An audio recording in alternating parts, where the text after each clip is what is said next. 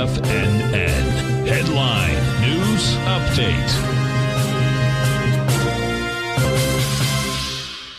Hi everyone, Basil Chapman here on this Thursday, the 28th of April. One more day to go, and then we wrap up the April month candle while we're looking at the Dow up 73. At any point today, I could have said it was up 150 or 250. I could have said it was down 30. It's up 65 right now. That's the kind of days we've been having, little micro movements that have huge, on a percentage basis for the time we're looking at, big moves. But overall, you can see this pattern. It's really important. The Dow's up 70.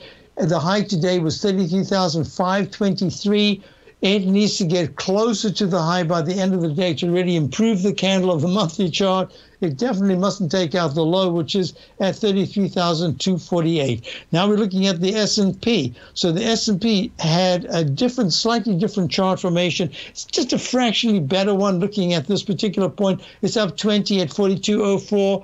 It needs to get closer to the high of the day of 42.42. Oh, that's a big one. But it needs to get closer to the highs than definitely the lows. Looking at the QQQ, and this is going to be very important. You've got Apple, you've got still got a bunch of very important key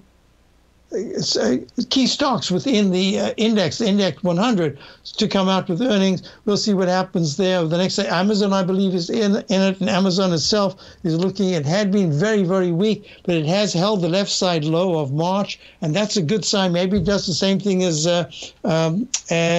Microsoft and has a pretty decent bounce. So what we're looking at here is within the QQQ, QQQs right now are up 2.41. They need to be up about 3.80 to 4.20 to say, hey, this is going to be a nice little bounce coming up. So far, not so. The IWM has been very weak, made a new low today.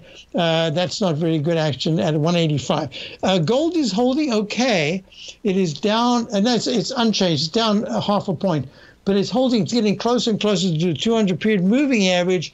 And that could be at least a holding pattern that it gets to, because if you look at the dollar is extremely strong. It's up at 103.72, up 0.76. But in leg D, and it looks like it could be getting to, I'm going to draw this in, it could be getting to some kind of a digestive phase. So we'll see what happens here, because that will impact gold. You're looking at crude oil. Crude oil is, now it's up to at 104.26 in a range. And the TLT, which is really acting very poorly, is down, so yields are going high. Hey, folks, you've got Larry Pesavento coming up through wonderful shows as always here at TFNN. Stay tuned. I'll be back tomorrow. Check out my opening call, my daily newsletter. See you tomorrow.